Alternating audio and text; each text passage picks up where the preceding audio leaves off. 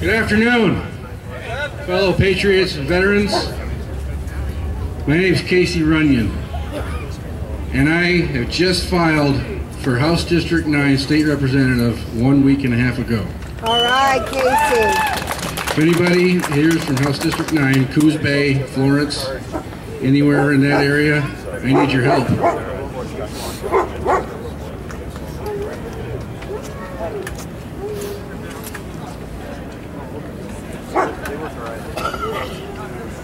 I went modern with my speech.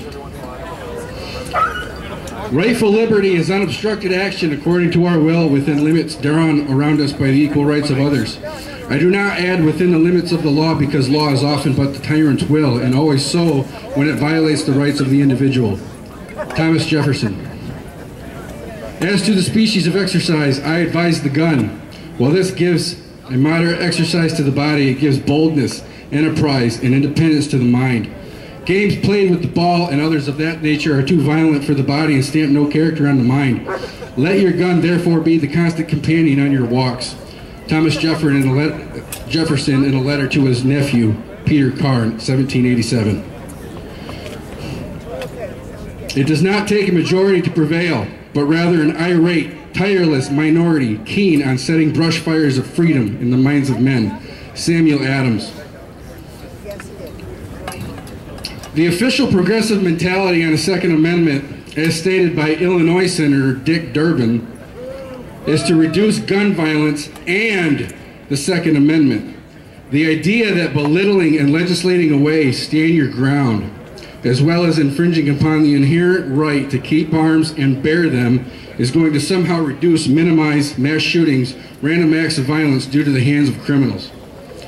Dick Durbin said, speaking on the Senate floor following the tragic Sandy Hook shooting a year and a half ago, Second Amendment gun rights are not absolute. Well, Dick, I'm going to contradict you on that ridiculous statement, because according to the Texas court decision of Cochran versus State in 1859, the right of a citizen to bear arms in lawful defense of himself or the state is absolute. He does not derive it from the state government. It is one of the high powers delegated directly to the citizen and is accepted out of the general powers of government. A law cannot be passed to infringe upon or impair it because it is above the law and independent to the lawmaking power.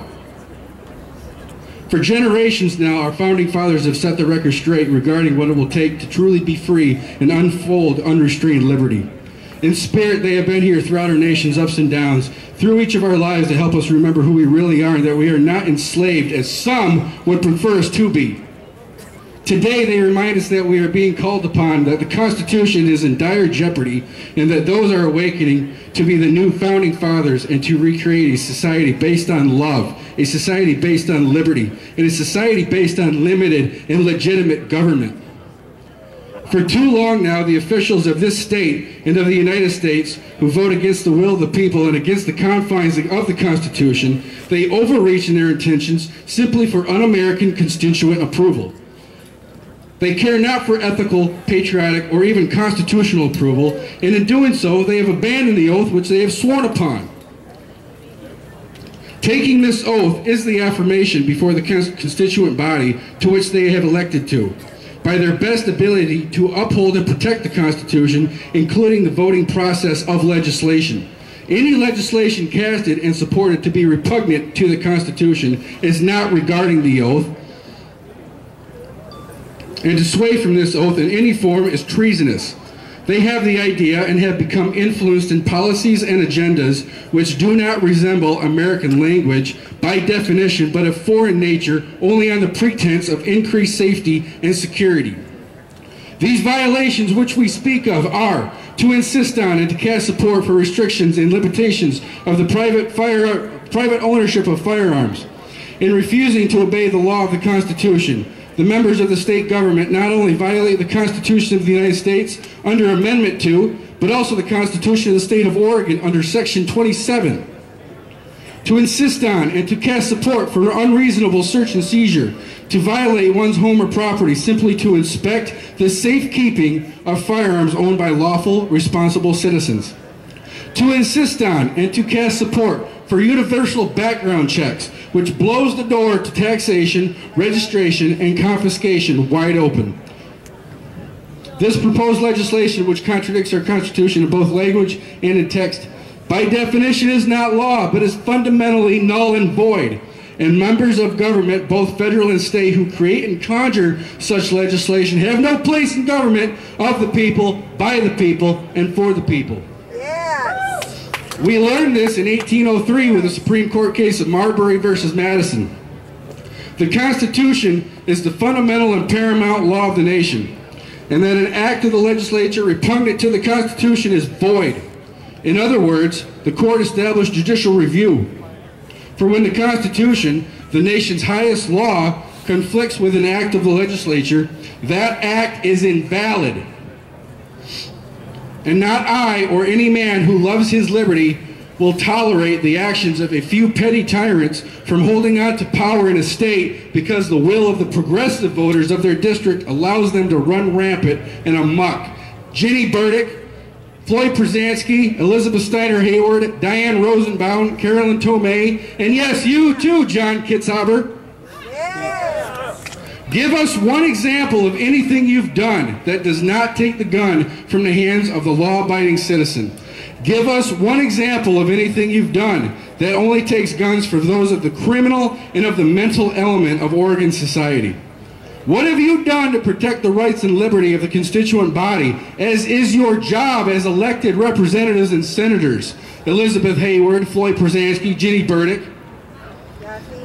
You can't provide examples because you haven't. You have strived in your work only to make it difficult to own a firearm, and you have strived in your work this way because you do not believe in constitutional liberty of zero restriction private firearm ownership. Because constitutional liberty does not have limits or reasonable restrictions. So all throughout the time that I was writing this, I actually learned a new word. That word is called eleutheromaniac. It means an intense and irresistible desire for freedom. Or, which is also a noun, eleutheromaniac. It is a person who is mad for freedom. That's all of us.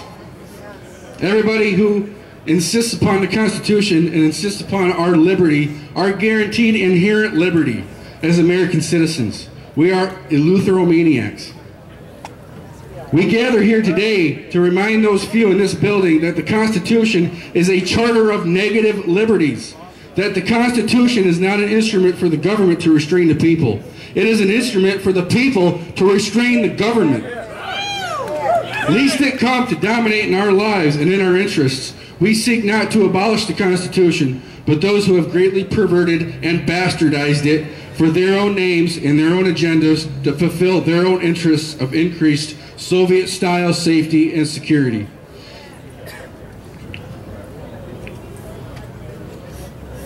They will never outlaw all of your guns at once, but every reasonable control they can impose without your resistance gives them one more bit of leverage to make gun ownership for you and your children and your grandchildren as difficult as possible. That quote is by David Kopel, an author, an attorney, a political science researcher, and a contributing editor to several different publications. You may have heard of him. You may have read some different articles with him. While it is most unfortunate certain individuals create madness within the perspective of violence, I do not care how many needless shootings occur. People have the right to be armed for the defense of themselves and their family, and the more people who exercise that inherent right will effectively reduce criminal violence. The embodiment of my liberty, of your liberty, and of man's liberty everywhere